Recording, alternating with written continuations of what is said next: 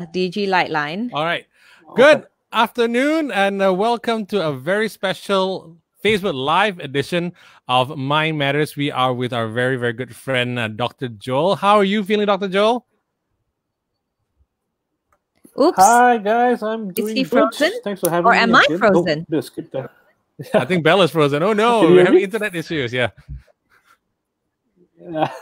Joel, you feeling good? Hi, guys. Thanks for having me. I'm good. Yeah, I'm good. Thanks for having me again, guys. All right. So this is something that we've done previously, and we're going to try it out doing this on Facebook Live. So you have any questions for Dr. Joel, anything about mental health issues, mental disorders that you know you're going through or someone else is going through, please comment, and Dr. Joel will jump right on it. Sure. Sounds good. Thank you so much, Dr. Joel. This is like our first ever Facebook Live with you. We've done similar Facebook Live with Dr. Rajbans, touching on medical questions. But with Dr. Joel, of course, he is a clinical psychologist. So you can ask him any kind of mental health questions that you might have, and he will answer it straight here. It's just like a free consultation. So why not, right? Just send us a message on the comment section below, and we will read it out for Dr. Joel to answer. And maybe we should kickstart with some of the questions that we've actually received from the DG Light line, which I have in my hands right now. Yeah, the number is, by the way, if you want to get in touch via the DG Light line, 016-510-8888. Okay, this question is from Alvin Chong. Hi, Dr. Joel. I've been feeling a high level of stress after with my company has asked us to go back to work in the office. You know, I've been working from home for the past few weeks because of the MCO, but I'm feeling very uneasy that I'll contract the virus. Am I being irrational, or is this some sort of a PTSD that I'm experiencing, post-traumatic stress disorder? Right. Was it Alvin? Was it his name? Yes, Alvin. I don't think it's PTSD yet, right? But I think it's something that, I think a lot of people will be looking at or potentially contracting moving forward, especially if you're a frontline worker or, those people who are working with patients and stuff like that. But that aside, I don't think you're there yet. But I think your anxiety is quite expected, right? Given the fact that this coronavirus has so many uncertainties, there's still so many question marks we just cannot answer, right? Like, for example, is there going to be a vaccine? Will we ever be properly protected against it? We have no ideas, right? So I think it's only normal for you and a lot of other people out there to worry and wonder, right? Is it safe for me to go back out to work, right? And I think it's a really difficult question to ask, because you got to balance between, the financial implications of not going back to work and staying safe. Right, and how many of us are able to do that in the long run? And most of us can't, in that sense, right? And so we have to go back. It's a necessity. It's something that we have to do, right? But at the same time, then what do we do with these worries that we have? So I think a lot of times it's almost, and if you think about it as an analogy, like, it's really about managing our anxiety, right?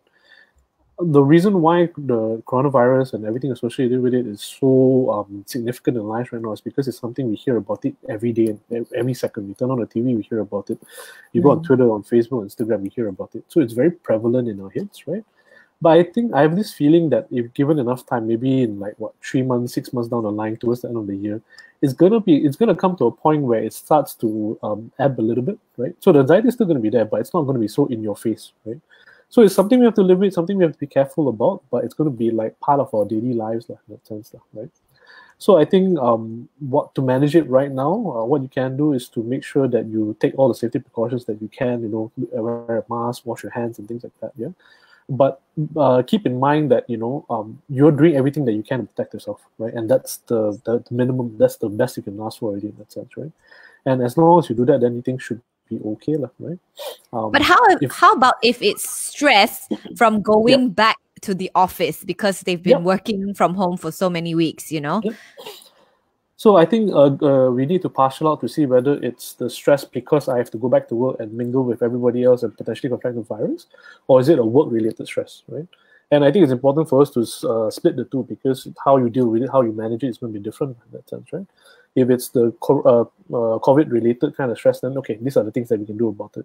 If it's work stress, how is it any different from what you've been doing at home or in the past before the lockdown happened? Then once you break it down like that, it becomes more bite-sized, more manageable. Then it's easier for you to handle the stresses that you feel and experience. Is it worse? I mean, for if you're going back to the office and you have now a family to think about, that they're going to bring it back home, I suppose. Yeah, and I think that is a big stressor, right? Especially if your family consists of like elderlies, those really high risk kind of populations, right? Again, it comes back to the early question I said, like, what is more sustainable, right? I mean, yes, we want to make sure that they're safe and they don't get sick and things like that, right? But at the same time, if we don't work for 3 months, 6 months, 9 months, if we quit our jobs, right, what happens then? Then financial problems are going to be another stressor, right? So we have to decide for ourselves what's the lesser of two evils here, in that sense, right? If you can tahan, then okay, then by all means, then maybe quitting for now and waiting for things to settle might be an option. But if it's really not, then do we need another stressor in our lives or not? So it's a balancing kind of thing. And it's no right answer. It's right for you, in that sense, different for everybody else. Yeah. Well, Steve Yap has a question from our Facebook Live. Is there a lot of cases of DID, dissociative identity disorders, here in Malaysia? Brilliant question. I've been doing this for 10 years now, I think, about 10 years, right? I've never encountered a case of DID in my life before. And just a quick lesson on DID. DID is basically, the old name is split personality disorder, right? Now we call it dissociative identity disorder. So if you guys seen the movie Identity, that's a brilliant movie, by the way, and it really depicts what DID is all about. So it's basically what happens is that this person will have multiple personalities that come up in different situations.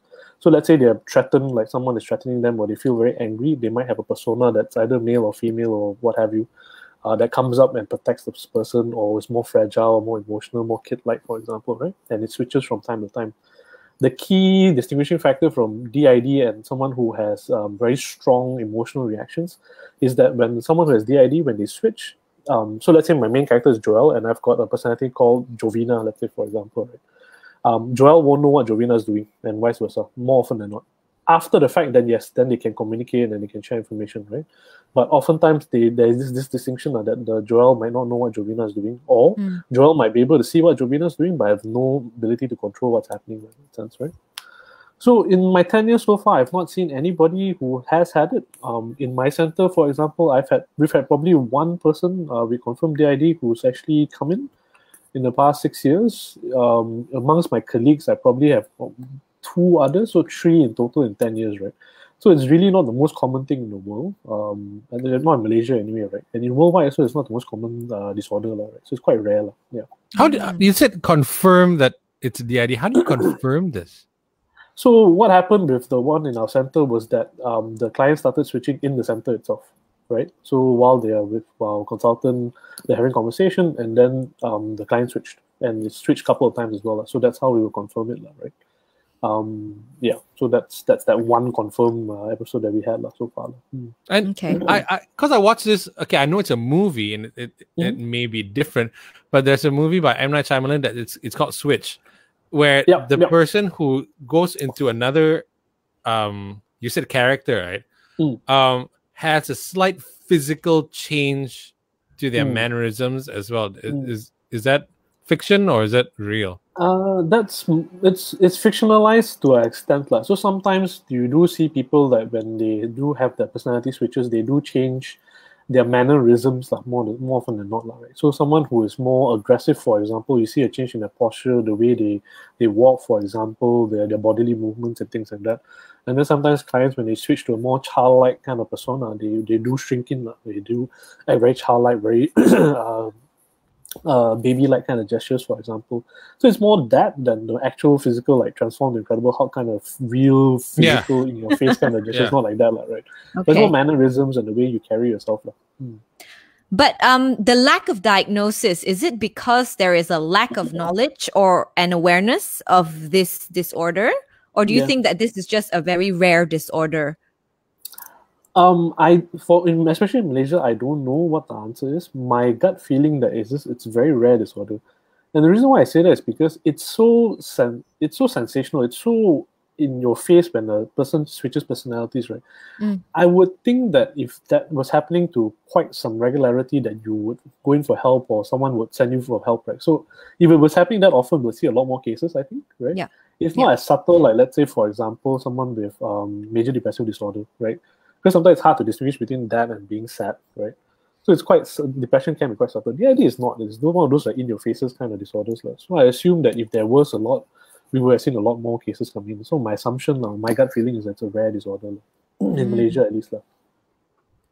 Yeah, speaking about that, Steve Yap came back with another question. Is it possible that most Malaysians actually believe that they are possessed by a demon instead, instead of treating it as DID? DID, yeah.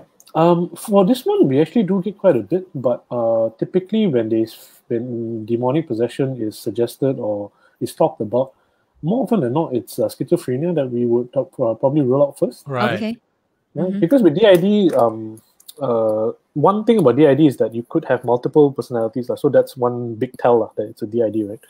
But let's say it's just one voice, one persona, or whatever it is, then we probably consider schizophrenia as well. So maybe it's because of the psychotic break that you have, you feel that there's someone talking to you or someone controlling you, for example.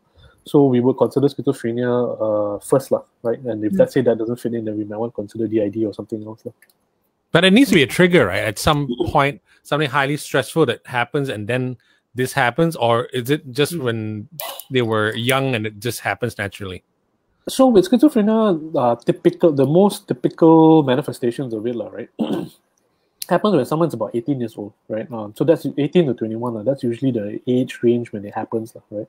You do have very rare instances where it happens when the client is really young. Like I think I've read of maybe one person in my life, like not in Malaysia, but just in worldwide, right, of a kid who was 6 who had schizophrenia, I think. And then so that's the really rare one, right? But later on in life, there is that possibility where something so traumatic or so incredibly insane happens that you have that psychotic break and then you become schizophrenic after that. But typically, the most common ones that happen usually about 18 to 21.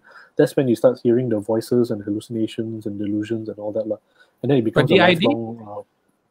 DID is less well known, right? So typically, if I'm not mistaken, it also happens about that same age time, about 18 to 21, right? So and usually people with DID, a lot of times you speak to them, right? They've got a very long history of abuse, trauma, traumatic events, and things like that. So these personas are almost like guardians, in that sense, potentially, right? And then it develops over time, right? For it to happen as a... sorry? It's always about when you're about to become an adult that things happen. Yeah. Well, for these two especially, usually the more severe psychotic break kind of disorders then usually happens around that age group, right? But are these people born with this disorder already, and it only manifests itself when they're 18 to 21? So what we find is that people with schizophrenia, right? If there's someone in your family with schizophrenia or history of schizophrenia, you are 50% more likely to have it yourself, right? 50. So they would argue 50%, yeah. So okay. It would argue that there is some genetic or biological component to it, right? But then again, you do twin studies, right? You get those biological identical twins, right? You do find situations where one twin gets the schizophrenia and the other twin doesn't, right? Then genetically, they're supposed to be identical as well, right? So it's really no real or concrete way to tell whether it's biological or not, or whether it's psychological or it's a social stressor. It's hard to tell. But usually it's a perfect storm of everything combined together, and then that's what happens. Okay. Now, if you just joined us, we're doing a free clinic with Dr. Joel Loh, who is a clinical psychologist and director at the Mind Psychological Services and Training. So he's here today to answer any questions you might have on mental health issues or mental disorders.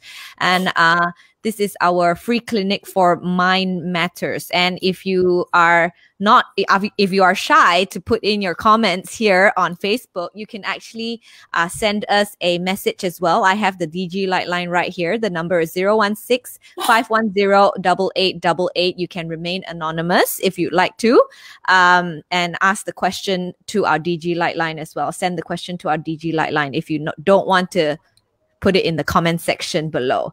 And this is a pretty interesting question from Jenny that I found on our DG Light line. She said that she noticed recently that a girlfriend of hers, she's happy 1 minute, and then a few minutes later, she gets really quiet and seems to want to be by herself only. And her mood swings happen very, very often. And she's wondering if it's anything more than PMS. You know, women, we have mood swings and during PMS and all that. So can it be anything more than PMS? Like I've heard of bipolar with people with mood swings, right? Before I answer that question, Bel, fun fact, right? PMS is actually a diagnosable disorder now. Really? What does that mean? So for clinical psychologists and counselors, right, we have got this, it's basically our Bible, right? We call it the DSM, the Diagnostic and Statistical Manual of Mental Health Disorders. So it's this giant, like, phone book kind of dictionary, basically, right, where it lists all the symptoms and disorders that exist in the world. So that way, if I diagnose someone with depression, for example, someone in the States will know what I'm talking about. It's the same kind of symptoms and criteria, right? So the most recent iteration that we had, it was the DSM-5, and they included PMS into the DSM. So meaning DSM is actually a mental disorder, right? But that has a lot of political, financial, and insurance involved reasons why it's there, right? So that people could claim for insurance and claim for time off and things like that. That's why PMS is there for whatever reason. But anyway, back to the question. It could be just PMS, right? But I think what's important is for us to find the patterns here, right? So if it happens around the time of your period, for example, then yes, it's more likely to be PMS before and after and things like that, right? But if it's something that's happening more random, right, there's no real pattern to it, then I probably would be a bit more concerned, because then you have to wonder why there's so much imbalance or changes that's happening, right? One possibility could be hormonal, right? That means your body is going through some kind of hormonal changes, right? Or some kind of biochemical changes as well. So like people with thyroid, hyperthyroid or hypothyroid sometimes, they can have fluctuations in their mood, right? So sometimes they can come for depression, but we find out there's something wrong with the thyroid. They get that fixed and then they go back to normal. They're more balanced out emotionally. So that's one consideration. Another consideration is that perhaps there is some kind of stressor in your life that you are handling, right, by and large.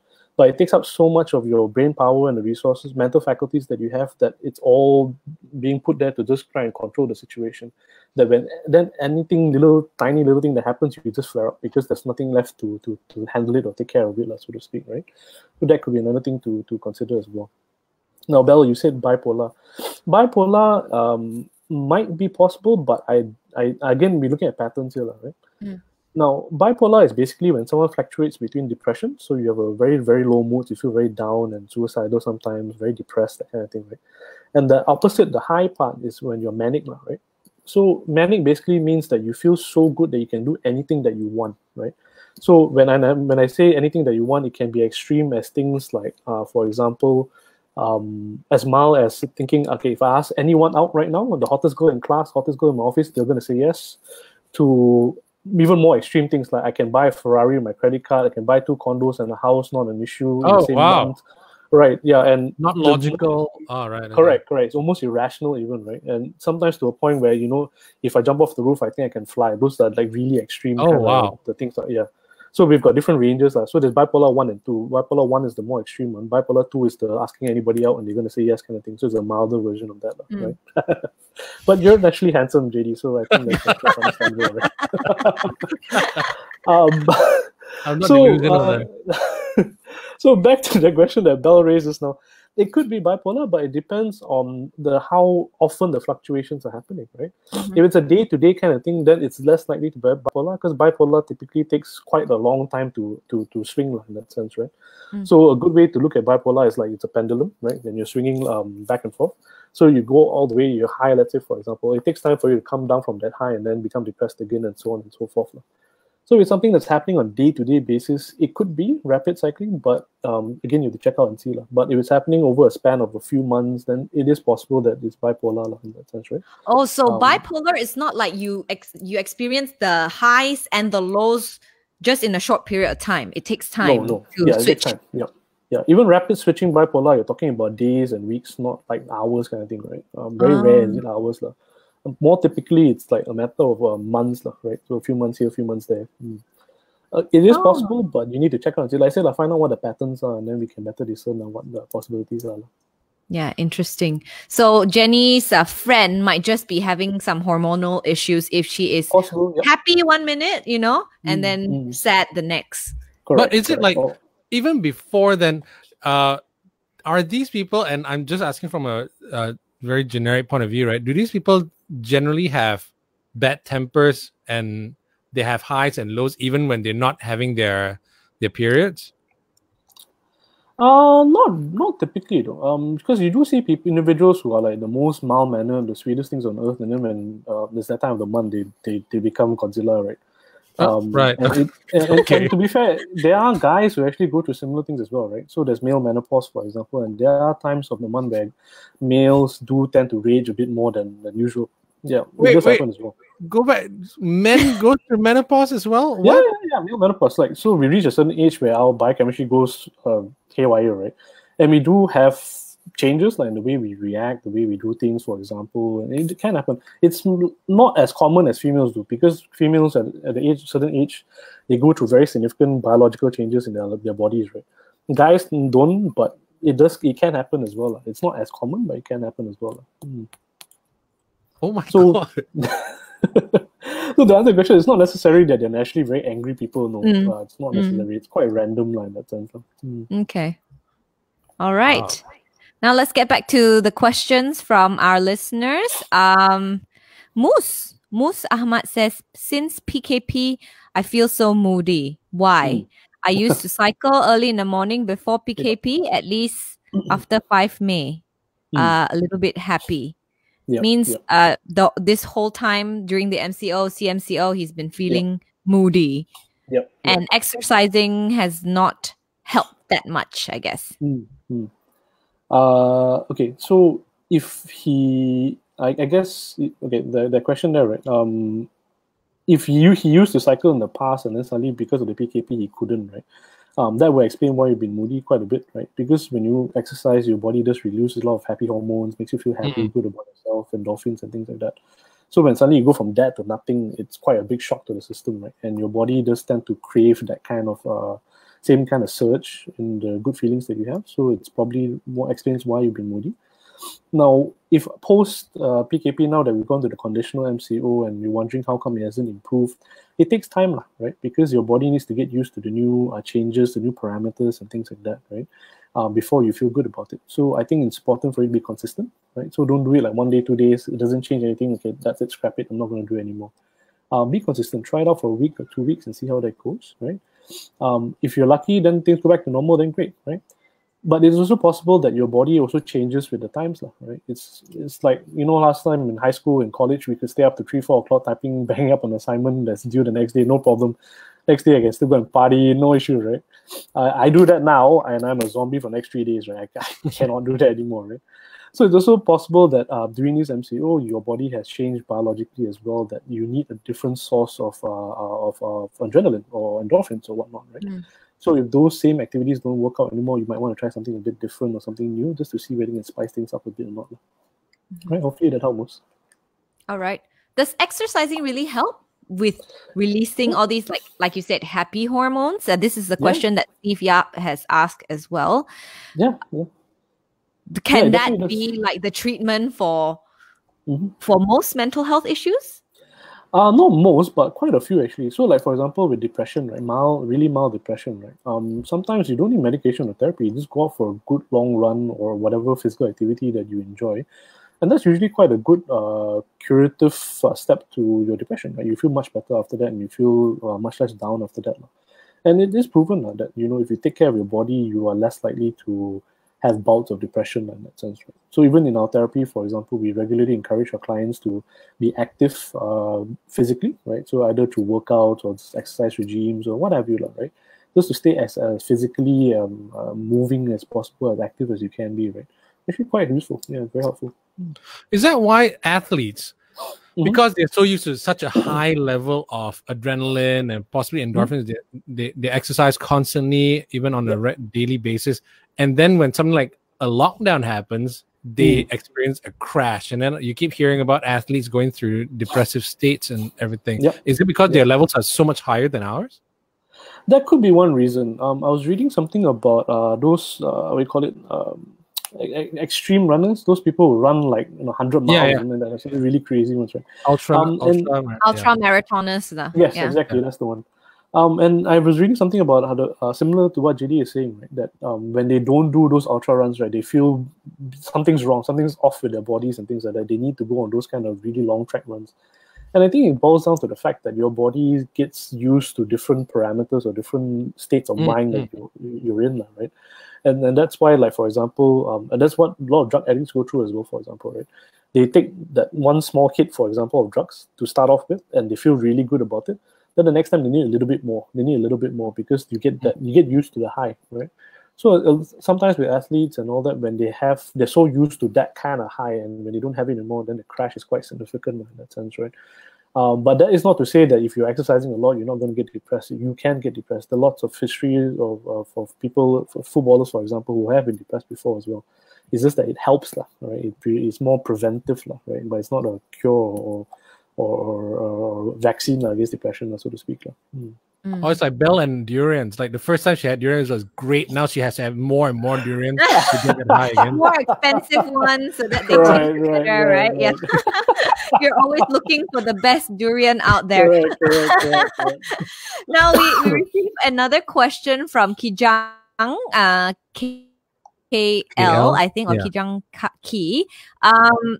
During depression awareness campaigns, a lot of depression signs were distributed to educate people. This leads to some cases where a person having minor symptoms of distress, loneliness, etc. believes they're experiencing depression without proper diagnosis. Does this or will this eventually develop into a mental health problem? Please elaborate, as many are misunderstood by this. And it seems to be quite serious. So he's also added that several of his friends who once had a strong personality before now turns out to be like fragile and because they think they have depression. Yep. I think this is actually quite it's a problem, definitely, right? So not only with these materials that are being shared out, Google is a big perpetrator of this as well, right? You go on Google, you type in your symptoms, you either have depression or suddenly you've got like, I don't know, the rarest form of cancer in the world, or you've got a mole and become, and that's Google for you, because I mean, Google is a great repository of information, right? But it's not a doctor, right? And there's a lot to say about things about clinical judgment, for example, being able to take in all the different parameters and the facets that you may even haven't considered before, and that's why you need to see a doctor or a psychologist to get diagnosed, right? So Kijang, to answer your question, I think it is an issue, especially when I think the issue isn't so much about the diagnosing, because that's something that you've got a checklist you can find out. I think it's what you do with the diagnosis, right? So let's say, for example, I do a checklist and I think that, okay, I'm scoring very high on depressive traits and I think I might be quite down. If I choose to make that my label and I rubber stamp it on my head, I'm a depressed person, then that's the problem, right? Because then I become depression, right? As opposed to someone who does a checklist and say, oh, look, I'm feeling a bit down and my score's telling me I'm feeling a bit low. Maybe I should go work out more. I should go out and do something fun or hang out with my friends, for example. And if your choice is to do that, then great, fantastic. And then the inventory or the measure has done its job in that sense. Right? So in terms of your friends who've had a massive change in personality and are feeling much more fragile and a bit more uncertain now, right? Kijang, I think it's really important that you encourage them to seek proper diagnosis and proper assistance from someone, because they might not even have severe depression, right? It might be something that's mild, but they make it severe. They believe it to be severe. And then it becomes their personality or their identity, and that's a big issue. So even in our field, for example, sorry, Bel, just want to go ahead, Joe. Go ahead. In your field. Even for me, for example, I try to diagnose a person only when it needs to be diagnosed, right? So like, let's say it's for work purposes or school purposes, then then we need to diagnose you, right? But if not, then we try not to, because if my concern is that it becomes a label that you apply to yourself and that's you forever, and we don't want that as well. I'd rather look at, okay, this is the problems you have and fix it. That's what I wanted to add. I feel like depression is a label that's been thrown around too quickly nowadays. Like you don't have motivation to go to work, you're depressed. You're lonely and you feel sad all the time, you're depressed. But sometimes it's just life, life can throw you some of these curveballs and you get a bit low sometimes. It's not depression. I mean, people just literally just, I've got depression. It's not, because some people who really have depression really need the help. You're just kind of like diluting how bad the problem really is. In some cases, right? Exactly right. Yeah, very right. So get it diagnosed. If you really think you have depression, get it diagnosed properly from a psychologist. Yeah, but I don't know about like during depression awareness campaigns. I mean, like, is the mind really that easily swayed? I mean, like, just by a suggestion that you see. Really? You guys know what placebos are, right? Like when you take sugar pills and things like that. Exactly the same effect, right? Just the thought of me taking this pill and I'm gonna get better can sometimes make someone better, right? And you see this from mental health, like depression, for example, all the way to genuine medical concerns and problems, for example. And that's how powerful the mind is. That we really do make it real, right? Have you guys heard of? I can't remember the word for it, but it's basically pregnancy by proxy or false pregnancies. Yeah. Where we think we are pregnant, we want to be pregnant so much, we actually force our bodies to go through the biological changes of pregnancy. So we start lactating. Well, not we, but females start lactating. The body starts. You stop having a period, for example, and you look like you're getting pregnant. But you're not pregnant. You're not. It's all in the mind. It's how powerful the mind can be. That happens in humans. It's an animal. It happens a lot in animals. Animals, correct. Humans, it happens as well. It's not the most common, right? But it can happen, right? Males also. We also hear pregnancy by proxy, so males start lactating, right? They can breastfeed, right, for some crazy reason. Or they might have like cravings. For I've heard of that, cravings. Correct. When their wife is pregnant, the men have craving as well. But men don't lactate. Because lactation is because all of us are born. We start off as females first, right? So when the Y chromosome kicks in, then we become male. Okay, so JD's in all sorts of shocks today. quick bio lesson. First there's men menopause, and now there's men lactating. What is going on here? So when sperm meets egg, right, all of us are actually female first to begin with. And then when the Y chromosome kicks in, that's when our we become male, right? So that's when our penis will drop, the testicles will drop, and all those kind of things, right? So biologically, technically speaking, we all have our roots in being female, right? So that's why sometimes in very rare instances it can happen, right? There's also tribes in parts of the world where people do at a certain age when they hit puberty, they've been female all their life. Suddenly at the age of 12, 13, they become male. And suddenly their penis drops, their testicles drop, and they become male, right? Welcome to the wonderful world of humans, I guess. Today's session is just wild, man. All right, moving on. There is a question from Prem Kumar and also Faisal from our Facebook DMs. This is more about working from home. So Prem Kumar has this question: how do you manage working from home when we have a noisy family around and not much personal space to move around? And Faisal's question about working from home is also about how do I tell my wife that I'm working from home? She always thinks that just because I'm at home, she'll ask me to do chores, like, open a bottle, right. feed the cats, watch our kids, and then I end up having to work 5 or 6 hours longer because I spend time doing household chores.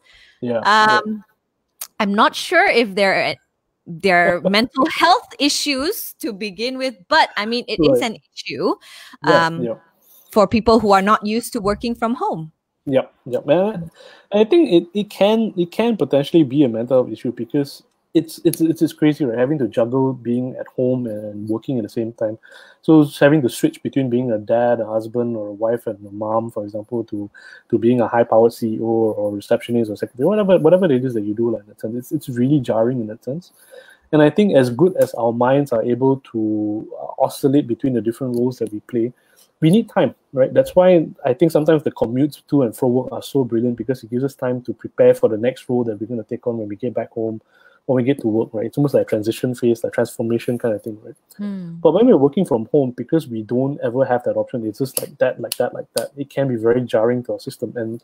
And I've heard of a lot of people with very frayed nails, for example, and they get very snappy and very agitated because of all these frustrations that they're feeling, right? So to answer both your questions, right, I think this is some conversations that you need to have with your family, like helping them to understand that, yes, I'm physically at home, but I've got responsibilities that I need to fulfill from work, for example. And I think to be fair or to balance out the thing a little bit, what I've suggested to clients before is to have a literal timetable kind of thing so that everyone can see and what's going on, right? So like from the hours between 9 and 11:30, this is my work time, right? 11:30 onwards, I will help with lunch, for example, or help with the kids while you prepare lunch or whatever it is, right? And then after lunchtime, then I can come back to work again, and this is my work hours. And that's actually a really good life hack to have, because then everyone is clear, okay, I'm at work now, right? If you can manage, carve out a small space for yourself, either in a room or the little corner on the dining table, for example, so when you're working, that's literally my work time, my workplace, right? So that people don't come in or they don't come and interrupt, right? Like this place here that I'm in right now is my workplace. Or if I'm not working, then it's my daughter's classroom, right? So we know that whoever's in here, it's study time, right? So we don't muck around, we don't play, or we don't interrupt one another like that sense. So that's another really good way to partial out the differences, the different roles that you have, right? So Prem and Faisal, hopefully that helps, right? Again, I think there has to be some margin of flexibility, unfortunately. It is what it is. But as much as we can, if we can set those boundaries a bit clearer, then it's going to be better for us in the long run.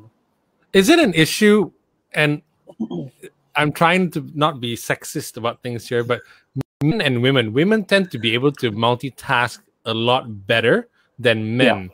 Yeah. And is that like they just automatically assume that men they're able to do this? So yes, I am working, but while you're at it, can you cut the vegetables and iron some clothes as well?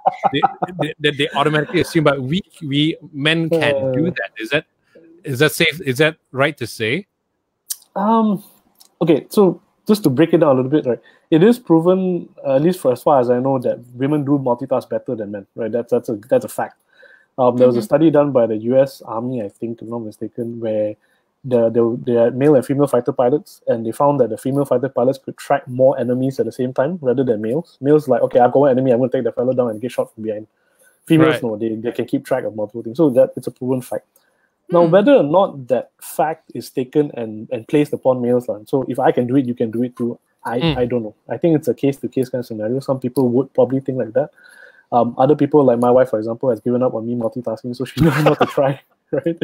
So I think it's definitely a case-to-case kind of scenario. Some people would do what you said, JD, some people won't. Yeah, but I think a lot of women have been working from home from the beginning of times, and I feel like we are more adapted to it, not only because we can multitask, it's because even sometimes when we work full-time outside, when we come home, we still have to work, we still have to clean the house, we still have to cook for the kids and all that. So I think if men who have done this on a longer basis, or like they've come home and helped with the housework and helped with the cooking and all that, they will be able to multitask a bit better as well. Yes, correct. It's a practice. So it's all in training, you have to train your husbands to do it. Yes, correct. Not just, eventually, if we can lactate, we can do this as well, isn't it? Yeah. What is irony? Feed the baby as well, and we can sleep through the night. Wouldn't that be great? I'm so distressed right now. All right. Let's get to another question that I received on our DG LITE line.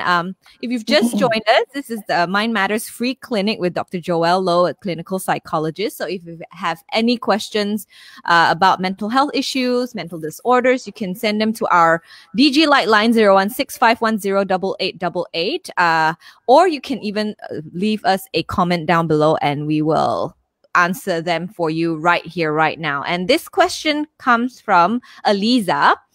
How do I approach my neighbor whose son I suspect is autistic? They seem to think he's fine and it's just a phase, but he's almost ready to go to kindy next year. So he's probably about 3-4 years old. I don't want to be intrusive, but I feel it is in the best interest of the child. What are the signs to look out for in a young child who might have autism? Okay. So, Aliza, I think the usual age range that we usually diagnose kids with developmental disorders like autism, for example, it's about 3, 4, 5 years old. Because that's when they're starting to go into more formal education settings like kindergarten and play school and things like that.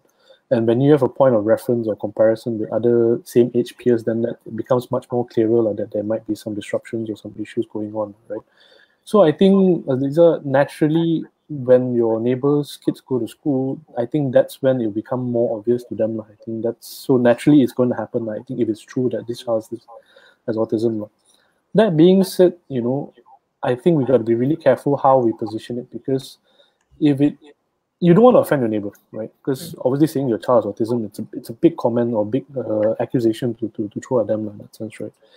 But at the same time, it's also possible that it's a red herring, because there are some kids who let's say they are the only kids at home, and now there's a lockdown, they don't really have much social interaction with anybody, right? They can look like they're having autism-like traits because they just haven't learned to socialize, right? Obviously, socializing with peers and socializing with adults are very, very different, right? It's a different set of skills to have, right? So it's entirely possible that once this kid gets to school, it irons out, everything's going to be okay, right? So it's something to bear in mind as well. So to answer your question, Aliza, I think it's a wait and see kind of approach. Let's just wait and see how the child adapts to school and going into school and things like that. And then let's say and generally speaking, especially in a situation like this, a good time to bring it up is when your neighbors maybe bring it up. Like they say, oh, you know what? Let's say baby Jack, right? Jack is struggling in school. Something's going on. I wonder what's going on. Then that might be a good time to say, hey, maybe it could be X, Y, Z, A, B, C. Short of that, I probably would suggest you just hang back a little bit more. I would be more cautious about it, unless it's very obvious, like the child is gonna get hurt or isolated, alienated, or bullied because of it. Then okay. But what are the telltale signs? Yeah. So with autism, I think one of the telltale signs is the biggest thing that we look out for is the social interaction, right? So typically, individuals with autism, or at least on the autism spectrum, you find that socially they are a bit more awkward than usual, right? So by awkward, I mean things like, even at a young age, they don't make eye contact with you, right? Their speech is a bit unique, right? So that means they speak in a very certain, unique kind of way. And also sometimes they might have very, what's the word I'll use? Very specific interests, like dinosaurs or cars, or for example, right? Oh, yeah, yeah. So they're very specific kind of interests. So when they talk to you, also it's really about that and only that, and they're not interested about anything else or entertaining other things. So usually these are some of the more clearer signs of autism that we look out for, even in very young children.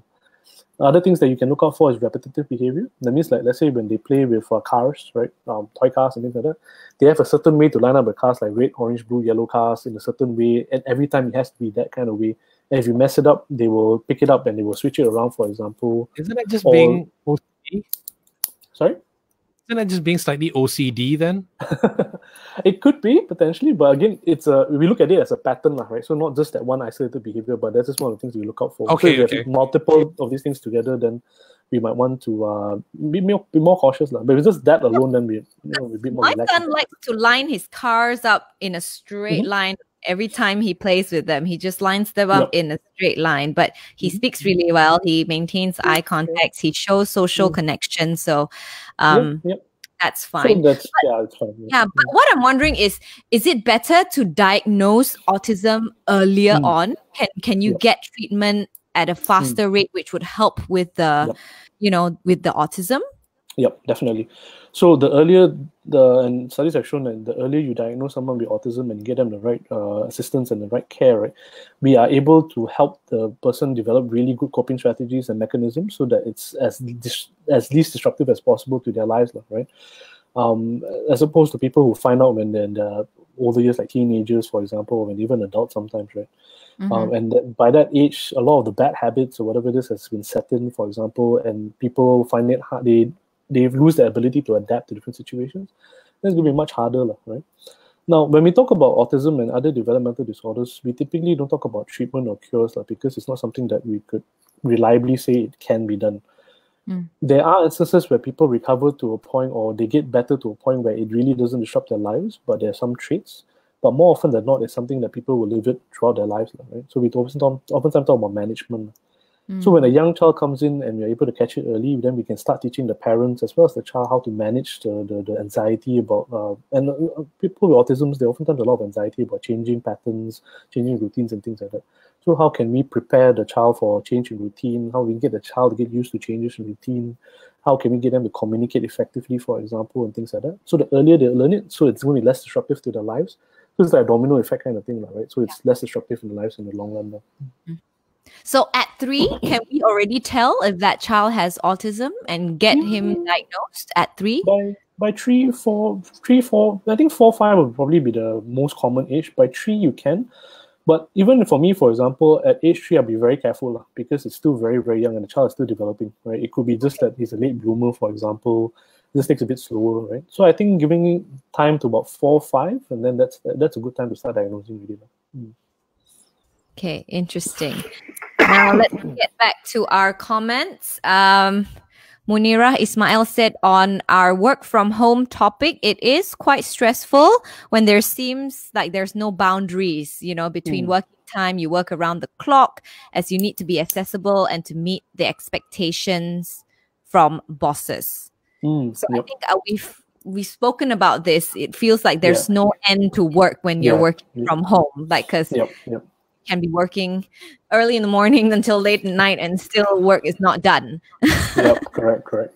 I think going back to my earlier statement about setting boundaries and timetables, right? I mean, of course, I'm talking about perfect ideal situations here, but whenever that can be done, then it's healthy for everybody involved. So your boss knows that you put in your 8-hour shift and that's the work I've done for today, and now I'm going to sign off, for example. And even for you as well, you feel assured that, I've done what I need to do and now I can spend time with the family and do what I need to do.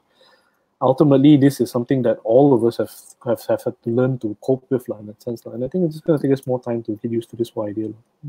Yeah, I think us in our Asian culture where, we pick up work phone calls in the middle of the night, or look at text that comes in at 1, 2 a.m. in the morning. In the West, you'll be reported to HR already if you sent any kind of work emails or texts depend on the industry, though. Like Bel and I, we're friends and we message each other all the time, and then we're in groups and we're just talking about stuff.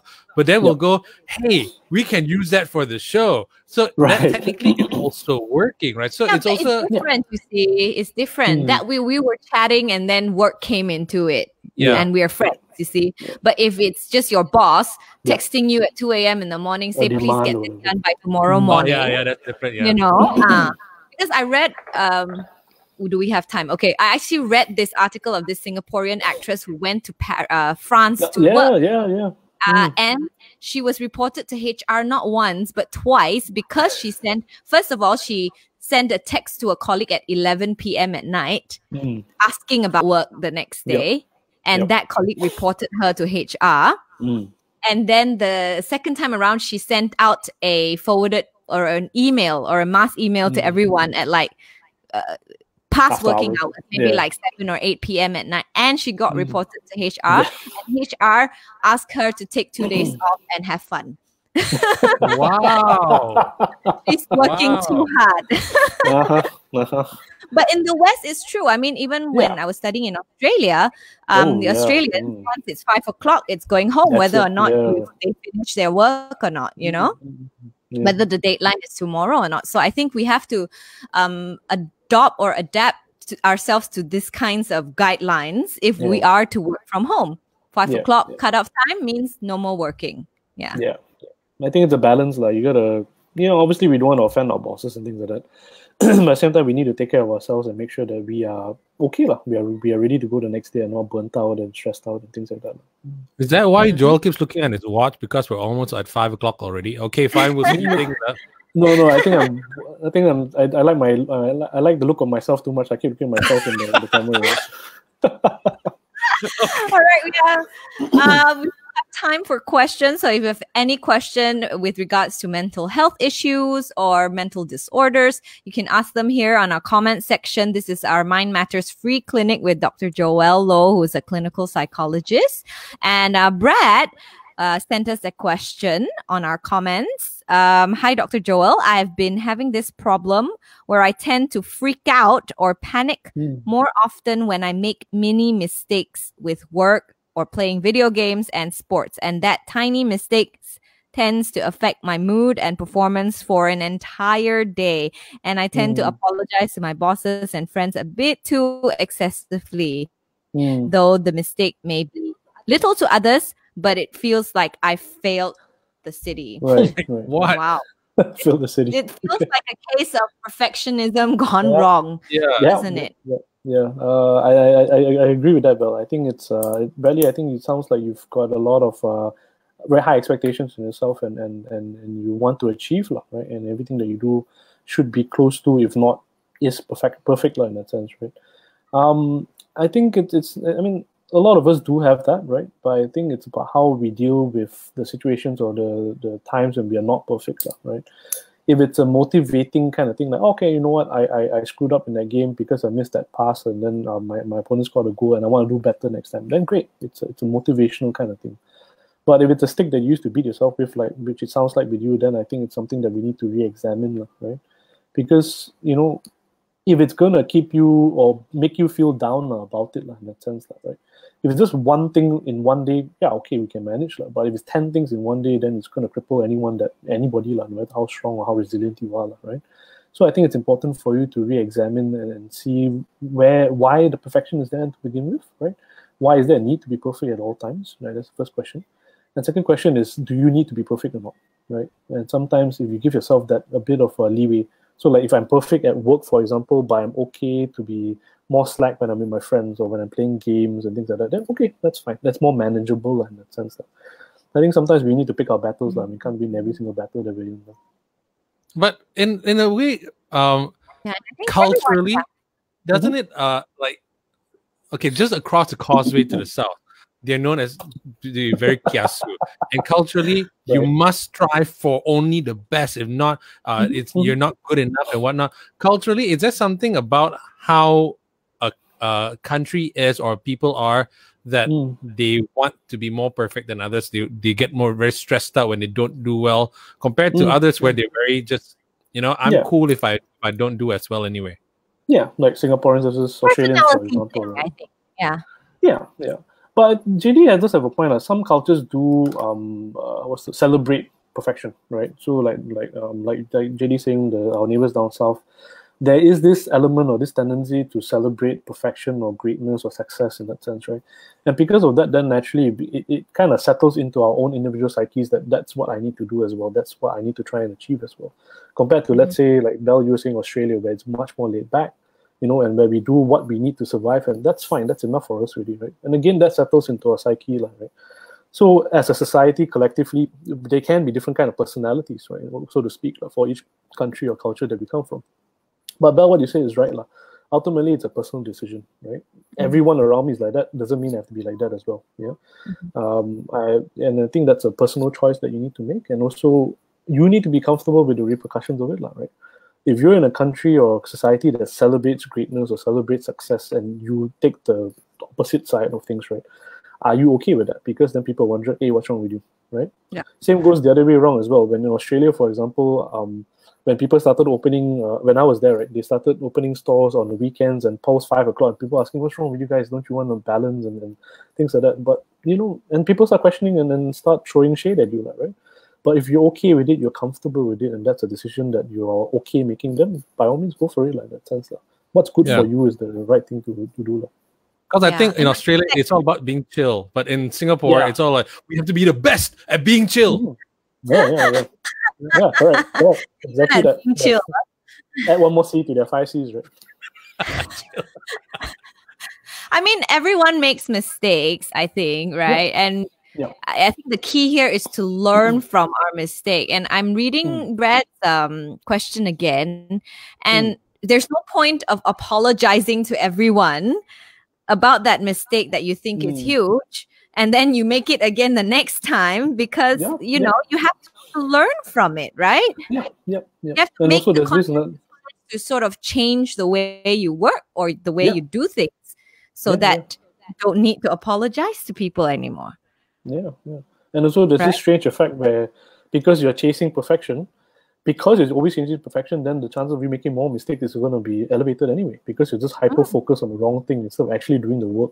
I want to be perfect, then I go mess up, right? And then we're back to square one again. Oh, interesting. All right. If you have any questions, you can send it over to us. If you would like to remain anonymous, you can send us a text message on our DG LITE line 016-510-8888, or you can just leave your comments down below on our Facebook page, and we will answer it for you. Dr. Joel will answer it for you, not us, because we're not qualified. Anyways. We have one particular question here. I think it's also from a Digi Light line, if I'm not mistaken, from Najiha Bell. Do you see that one? It says, how to help a friend with a drug addiction. He doesn't want to go to rehab, and every night he's on substances. He keeps pushing me away. I care a lot for him. He doesn't understand. Last week, I threw his drugs down the drain. He got angry and called me names. So I suppose it's a question on intervention, I suppose. Yeah. Really hard question to answer, Najira, because people who don't want to be helped are not going to be helped, right? I think that's the unfortunate and really sad situation where friends and loved ones sometimes have to accept. Because, you can, like I keep saying on this show, I said this on this show many times before, right? You can bring the horse to the river, but you can't force it to bring the water, right? I'm sure if you ask your friend, Najira, whether he knows that drugs is bad for him, I'm pretty sure he can tell you the answer is yes, right? But the other effects of it, like the high that he gets out of it, the good feelings he gets out of it, probably surpasses that, or suppresses the badness of it, in that sense, right? So until he has that own recognition or realization that he should get off it and it's bad for him, I think there's precious little that we can do. I mean, look, let's say your average drug addict gets caught by police and gets sent to jail, for example, right? They go to jail, they go on detox because they don't have drugs there in the prison. What happens after that? When the instant they come out, they're looking for the next high again, right? And again, it boils down back to the fact that if they don't want to get better, they're not going to get better, right? You also see a lot of this in drug rehab centers as well, where people have relapse rates, they're falling back on the wagon again and again and again. And again, because I go for the wrong intentions. I go because my girlfriend asked me to, my wife asked me to. But because I still want to keep taking it. Why should I stop? Right? There's no reason for me to stop. No internal reason for me to stop. Right? So Ajira, I guess my answer to you is I don't know. Right? I think sometimes there are some situations where people just have to hit that brick wall really, really hard before they realize that, okay, I need to get help. And I think the best thing you can do is that when that day happens or when that day comes, you're there to help him out. In that sense, if you're still able to hang on in there for the friend. To get him help, I don't know. I wouldn't be able to tell you that, unfortunately. But I'm looking at it from a perspective of a wife, of a mother. If that was my husband, for example, or if that was my son who's taking the drugs, what can I do to sort of push him in the right direction to stop taking the drugs? I think the education is important, right? So making sure that they have enough information about what it's doing to their bodies, what's going to happen to them in the long run, both legally and biologically and things like that, socially as well. I think that's the extent to what we can do. I mean, ultimately, if you nag at them or scold them every day, it's going to fall on deaf ears as well, right? So making sure that they are able or they're equipped to make the best decision that they can when they want to, when they need to make the decision. I think that's the best thing that we can do. And don't get me wrong, I know it's when you're a loved one, it's a totally different ballgame. There's so much more stress and worry and concern because it's my son, it's my daughter, it's my husband, it's my wife, right? But if you strip away that level, again, if your spouse, if your partner, if your family member does not want to listen to you, what can you do? Right? I mean, you hear about those more traditional stories where parents would beat the potatoes out of their kids because they're on drugs. Sure, they stop for a few weeks, they feel guilty about it, but after that, the bruises go away, what happens, right? More often than not, they relapse after that. Unless there's some kind of personal epiphany that, okay, I don't want to disappoint my parents, I want to do better by myself and things like that. But short of that, it's hard. It's never an easy ride. It's always very difficult. I mean, if you look at things... Sorry, Bel. Yeah, you go. Yeah. I've seen this on TV before of people in the West taking this thing called an intervention. Yeah. All the loved ones would gather around and read him or her a letter, the addict a letter, and say why they want that person to rehab or kill this habit off. Will that work? I've never seen it here in Malaysia. I don't know. If you can, I feel like I'm ganged up though. Well, they can feel like that. You can feel like that, or you could feel that there are people who genuinely do care about you. Again, it's a perspective kind of thing, right? It depends on the person who's on receiving end. I think, Bel, it can work because it helps them realize that there are people who care. Whatever I choose to do has implications on my loved ones and the people around me. And I think the big hope there is that that's enough to trigger them to say, okay, I'm going to look for help, right? But I think ultimately, if, again, like I said, if they really don't care about that and it's my life, my decision, I get to choose, then, it's not going to work anyway. But I mean, it's drug addiction. It's a big problem to solve. I mean, we can't even solve people like smoking. It's bad. People know it's bad, but they can't even stop that from happening. People continue to smoke. You can make the most uncomfortable place for people to smoke, and yet they will continue to smoke. Yeah. How do you even solve that problem and then move on to the drug addiction problem, right? Yeah, it's hard. They don't even say cigarettes, bubble tea. We know it's laden with sugar. Right? Right? That one over there. Obsessed with bubble tea. Bubble tea queen. But it's again, it's a personal choice. I think ultimately, if we know let's say work out and we eat healthy all 5-6 days of the week, and on Sundays I get to have my cup of bubble tea, it's okay, right? Yeah. So it's a matter of perspective and what you are willing to sacrifice, like gives and takes, right? It's when it affects your life and affects your work, then it becomes a problem, right? Yeah, and people around you as well. Affects the people around you. Yeah. All right, Dr. Joel Loh, thank you so much for your time. And thanks, man. This has been fun. This is always very insightful, and thank you so much for getting in touch as well. Hopefully, we got to answer your questions as well. You can keep sending in those questions as well. The next time we get around to this, another session like this, we can probably get Dr. Joel to answer it as well. But you can still get all this on our, I suppose, on the Shock app as well, right, Bel? You'll be able to listen to some of the questions and the answers for our Mind Matters segment on Wednesday at 8 o'clock in the morning on the Light Breakfast. And also, right after this wraps, you can still watch the Facebook Live on our Facebook page for a long time more to come. Yeah, so if you missed anything, you can watch this Facebook Live again. Thank you so much for joining us and for all your questions. And thank you so much, Dr. Joel, of course. Yeah, thanks for having me, guys. I had fun. This is a blast.